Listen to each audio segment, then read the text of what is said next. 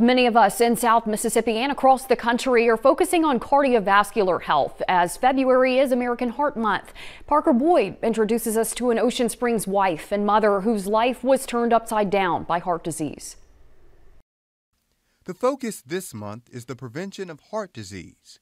Taking action can help save lives. It was very scary. This is Ocean Springs resident Sherry Schultz. On May 19, 2021, she went to the emergency room for what she thought was a stomach ache. They did a CAT scan to see if maybe the scopes missed something, and that's when they saw the bottom half of my heart and that it was swollen.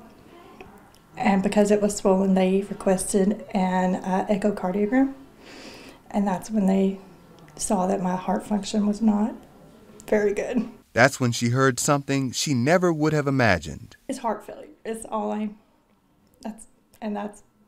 that's what I remember from the day is those two big words, heart failure, and it scared me. Her doctor says he treated her with medication to strengthen her heart. Schultz says she spent a week in the hospital, and when she got out, she didn't have any energy. At the time, I'm a stay-at-home mom, and I was homeschooling my kids, and so not being able to give them what they needed made me feel horrible, because I felt like I was failing my family, and I didn't like that.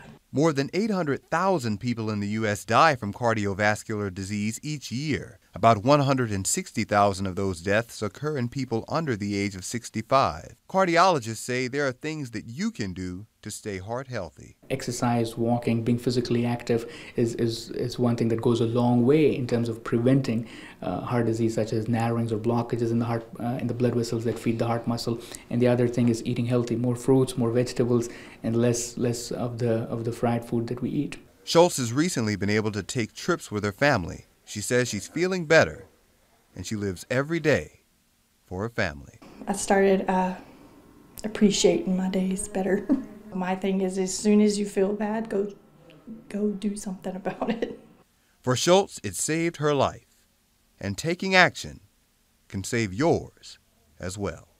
Parker Boyd, WLOX News Now.